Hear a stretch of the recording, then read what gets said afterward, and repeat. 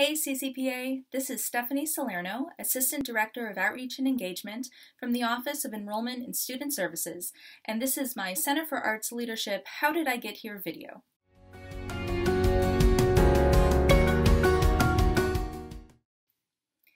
What started off as a love of romanticism in opera and musicology has developed into an expertise in the Canadian-American singer-songwriter Rufus Wainwright.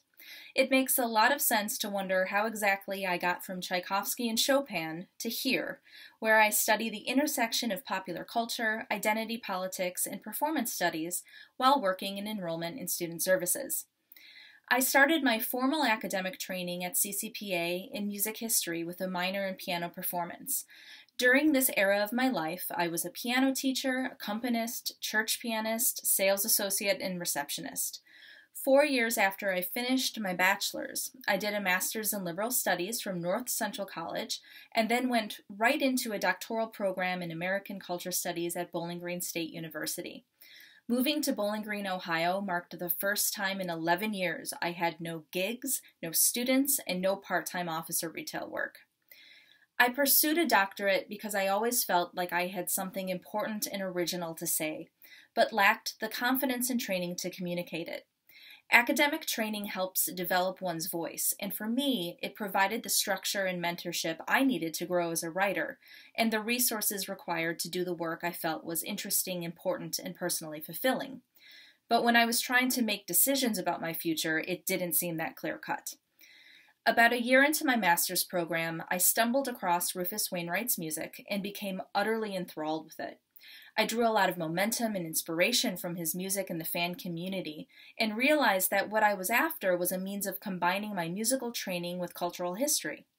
I had a skill set that was well suited to writing and research. I work well independently, am self-motivated, have strong self-discipline, thank you years of piano lessons and conservatory training.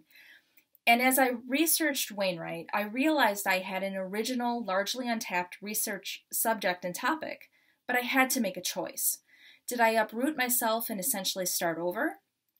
Or stay put and continue to feel stuck and underutilized? In the end, I applied to 4 programs in American Studies or Culture Studies with scholars on faculty who could advise a dissertation on Wainwright that asks questions about the relationship between art and grief. My dissertation focused on Wainwright's 2010 album, All Days Are Night, Songs for Lulu, which is a classically inspired song cycle written while his mother was battling cancer. My work studies the album, piano and vocal score, lyrics, and live performances of the tour that were on YouTube, and argues that through acts of public grieving, Wainwright, a cisgendered gay male, modeled emotional vulnerability in a society and culture that largely discourages male bodies from expressing public emotion. And through this outward expression, audiences were able to vicariously work through their own experiences with loss and grief. But how was I supposed to translate that into a job? When I went on the job market in 2015, I focused on location rather than field. I'm a Chicago suburb native and knew I wanted to return here and settle, so I didn't focus only on tenure-track teaching jobs because I wasn't willing to go anywhere for the job.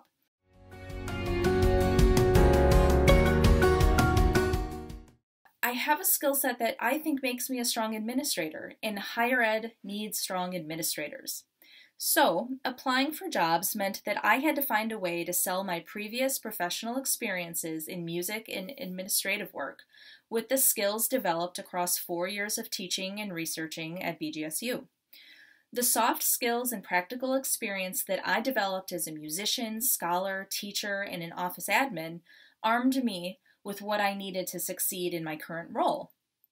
But I had to sell those skills as such, which is a really difficult task.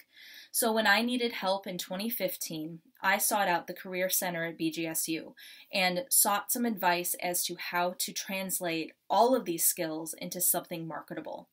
Whether you're looking to go on the job market in 6 weeks or 6 months, I recommend that you take advantage of the resource at Roosevelt. It is always a great idea.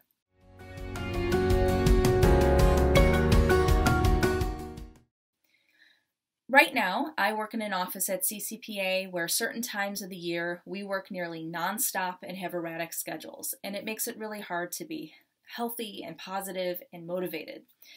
Often at the same time, I'm working on research that focuses on pain and grief, sometimes my own, sometimes others. All of it's draining.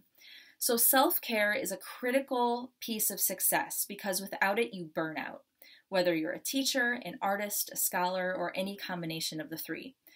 For me, self-care is often about solitude, walking, reading, watching TV, listening to music, writing fiction, anything to remind myself that the things I do that are considered work came from pastimes and art forms I enjoy the most.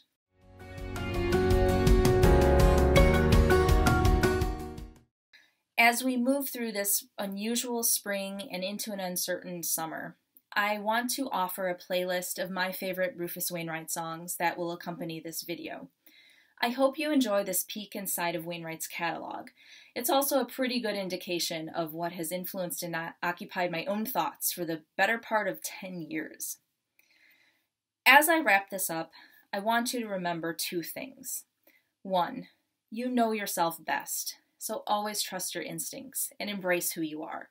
Don't allow others to make you feel like you have to apologize for your lived experience.